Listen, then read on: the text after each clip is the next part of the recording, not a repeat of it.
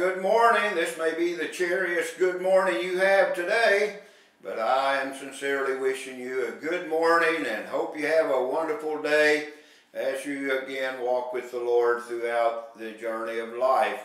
I know that we have in our home each every first and third Thursday nights of the month a little group that we call Pray, and it just simply is parents reclaiming a youngster.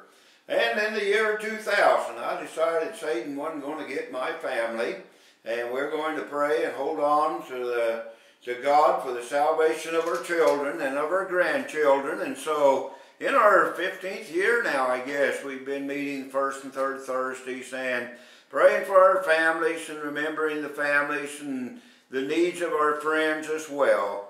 I know many of you Facebook friends have asked an interest in our prayers, and I want to assure you that we don't take your requests lightly. We do take it to the Lord, and we try to pray and hold on to God with you for the answer that we like to see. Now, I shared in our little prayer group last night from Psalm number 102, and in the Bible that I used, it was a prayer of the overwhelmed. And it goes like this: Hear my prayer, O Lord, and let my cry come unto thee. Hide not thy face from me in the day when I am in trouble. Incline thine ear unto me in the day when I call. Answer me speedily.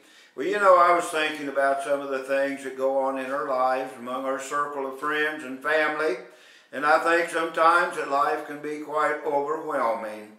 Now, the heading in the Bible that I'm reading from now for our devotional is the prayer of the afflicted when he is overwhelmed and poureth out his complaint before the Lord.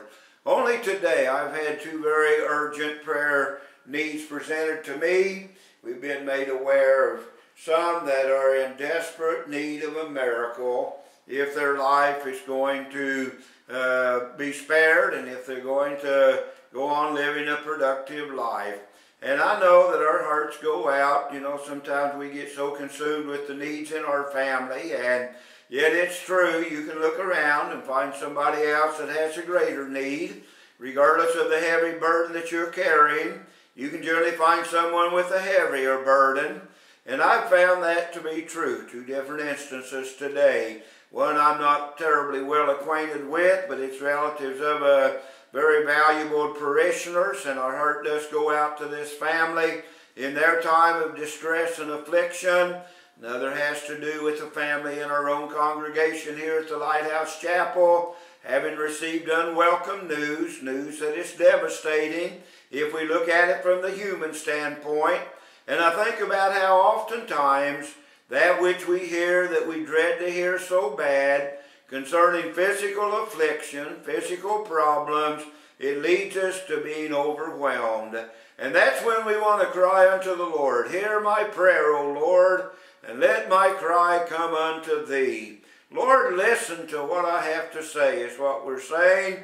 Hide not thy face from me in the day when I am in trouble. Incline thine ear unto me in the day when I call. Answer me speedily. We want a quick assurance that God has heard our prayer. We want a quick assurance that God knows all about the situation that we face. And while we may be a little bit disappointed in that this has happened in our family, while we may be a little distressed because within our circle of friends are those that are facing troublesome days because of affliction of loved ones, yet I want to say that God knows all about it. And even though sometimes we are so distressed and so downcast, yet I believe that we can know that God is there to hear our prayer. And the last verse and the last words of this chapter that we shared, the first two verses, is that, I got to turn the page here, that but thou art the same, and thy years shall have no end.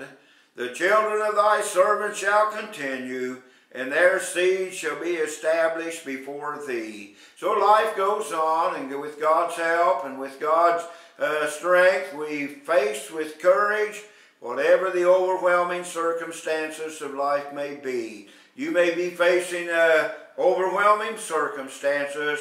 There may be a situation in your life that has you deeply distressed. I can assure you God knows all about it, and God's got us covered, and God makes no mistakes. He doeth all things well. Heavenly Father, help us to be able to trust you during the distressing times of life, those times that our soul is overwhelmed with the problems that we have.